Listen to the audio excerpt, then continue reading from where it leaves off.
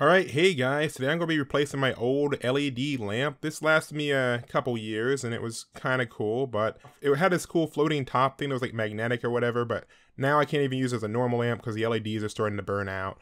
So I wanted something a little bit more fancy and just something a little bit different to have over in the corner of my room by my computer. So I decided to go with an LED light bulb. You can see it right here. This is the Fly Hoom LED light bulb kit. It's rechargeable, it's remote controlled, and it's, fairly lightweight and has a little hanger thing. So this should work out pretty well for our uses. We're going to be making a rechargeable remote controlled LED lamp. And we're going to be using this, which is a little paper lantern, to be the little diffuser or whatever. Now, I'm a little sorry about the state of my room. As you can see, there's some cobwebs in the back, and it hasn't dusted in a while, but it's 2 a.m. right now. I don't really have time for that. And I'm just going to show you how to set this up. It's actually pretty straightforward. So yeah, you'll need one of these light bulbs. There's 2 different versions. I have the multicolored version that has like an 18-hour battery life. It can do an amber color and white, but there is also one that's just normal white. But either way, both will work. So alright, the first thing we will need is to have our paper lantern thing already hung. It just makes it easier to put everything in. So first thing you want to do is decide how you're going to hang this thing. I have it just hanging from some fishing line.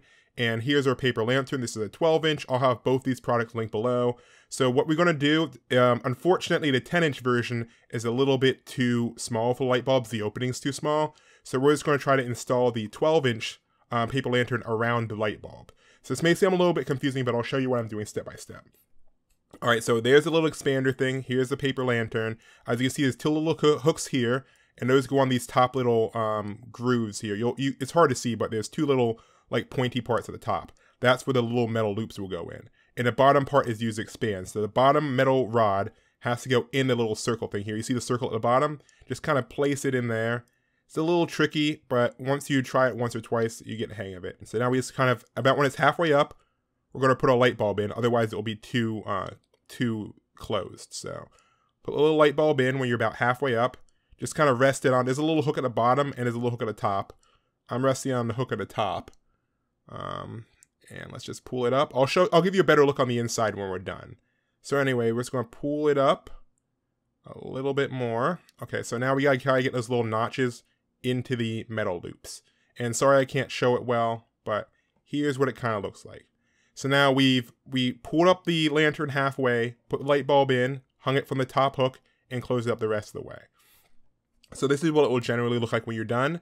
You can balance it by moving the light bulb to the left or the right on the rod, and we'll take a closer look in a second. But we have a sleep timer at the bottom, and you can also turn it amber and white.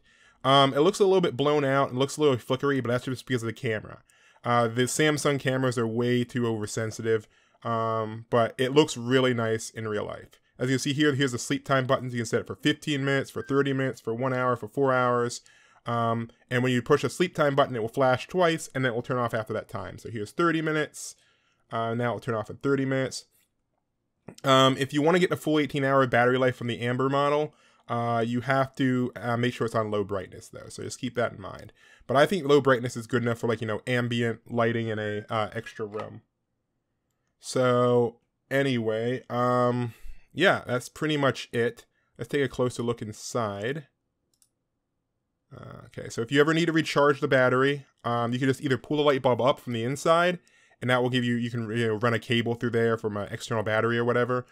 But if you need to take it completely down, what you gotta do is you gotta lift up the outer ring of the lantern, and you can just pull it above the hooks. Once you pull it above both hooks, you should just be able to slide it down, and then once it's down, you can just take the entire thing off, and the bulb will come out easily.